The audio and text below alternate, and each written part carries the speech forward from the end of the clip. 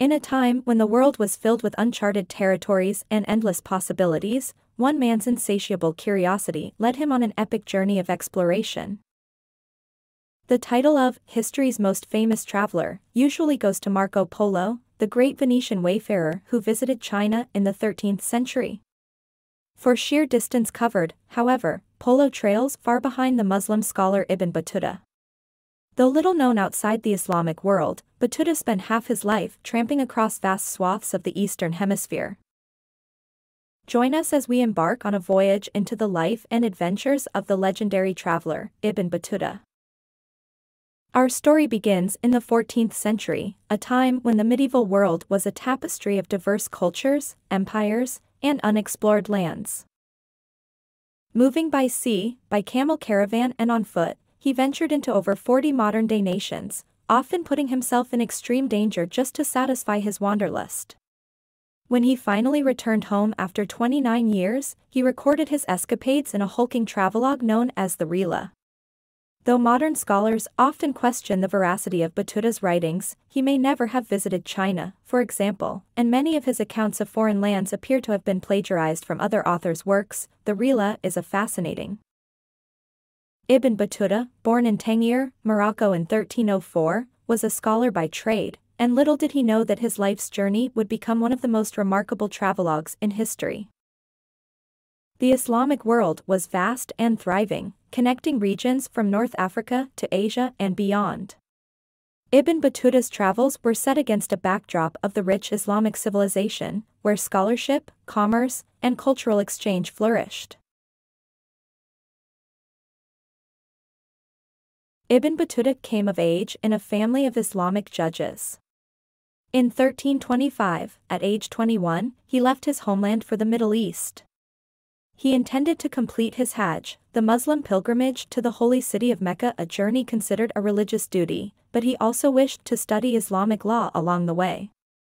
I set out alone, he later remembered, having neither fellow traveler in whose companionship I might find cheer, nor caravan whose party I might join, but swayed by an overmastering impulse within me and a desire long cherished in my bosom to visit these illustrious sanctuaries.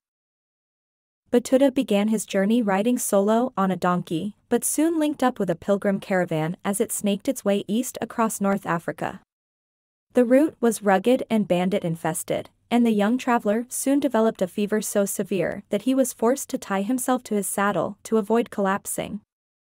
Nevertheless, he still found time during one stopover to wed a young woman, the first of some 10 wives he would eventually marry and then divorce during his travels.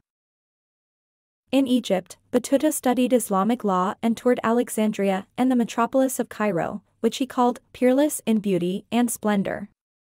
He then continued on to Mecca, where he took part in the Hajj.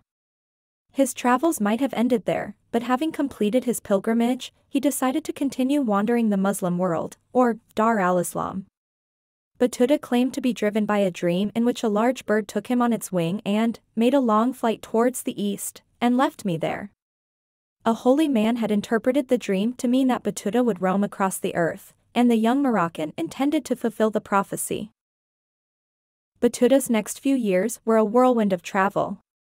He joined a caravan and toured Persia and Iraq, and later ventured north to what is now Azerbaijan.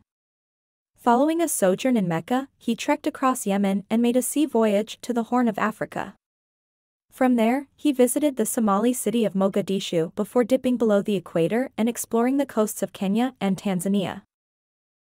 Upon leaving Africa, Battuta hatched a plan to travel to India, where he hoped to secure a lucrative post as a qadi, or Islamic judge. He followed a winding route east, first cutting through Egypt and Syria before sailing for Turkey. As he always did in Muslim-controlled lands, he relied on his status as an Islamic scholar to win hospitality from locals. At many points in his travels, he was showered with gifts of fine clothes, horses, and even concubines and slaves. From Turkey, Battuta crossed the Black Sea and entered the domain of a golden horde Khan known as Uzbeg. He was welcomed at Uzbeg's court, and later accompanied one of the Khan's wives to Constantinople.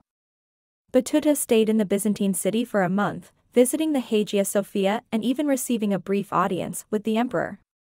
Having never ventured to a large non-Muslim city, he was stunned by the almost innumerable collection of Christian churches within its walls.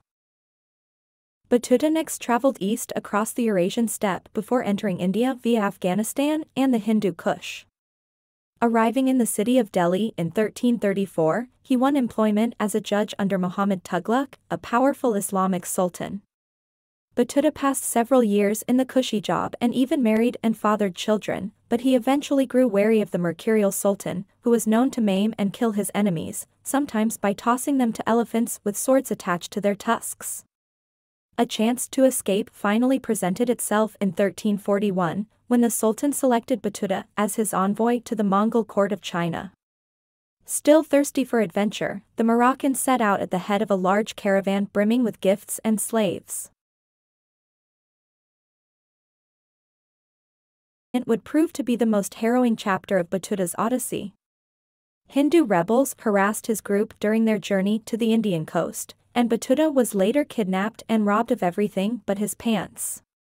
He managed to make it to the port of Calicut, but on the eve of an ocean voyage, his ships blew out to sea in a storm and sank, killing many in his party. The string of disasters left Battuta stranded and disgraced. He was loath to return to Delhi and face the Sultan, however, so he elected to make a sea voyage south to the Indian Ocean archipelago of the Maldives. He remained in the idyllic islands for the next year, gorging on coconuts, taking several wives and once again serving as an Islamic judge. Battuta might have stayed in the Maldives even longer, but following a falling out with its rulers, he resumed his journey to China. After making a stopover in Sri Lanka, he rode merchant vessels through Southeast Asia. In 1345, 4 years after first leaving India, he arrived at the bustling Chinese port of Quanzhou. Battuta described Mongol China as the safest and best country for the traveler, and praised its natural beauty, but he also branded its inhabitants pagans and infidels.